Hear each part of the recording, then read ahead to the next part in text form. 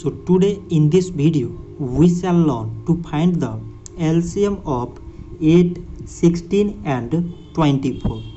So to find LCM we have to choose the lowest number that can exactly divide any two of these numbers. So these all numbers are divisible by 2.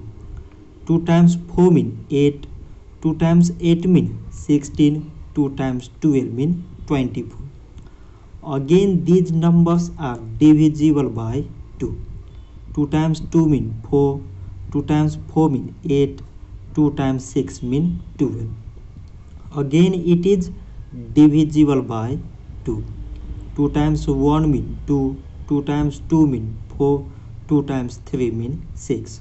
So now we got 1, 2 and 3 which are not exactly divisible by same number. Therefore, its LCM is equal to, from this side it is 2 times 2 times 2. From this side we choose the numbers greater than 1, that is 2 and 3.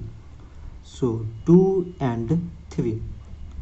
So 2 times 2 mean 4, 4 times 2 mean 8, 8 times 2 mean 16, 16 times 3 mean it is 48. So by multiplying all these numbers we got 48. So 48 is the LCM of 8, 16 and 24. So this much for today and thanks for watching.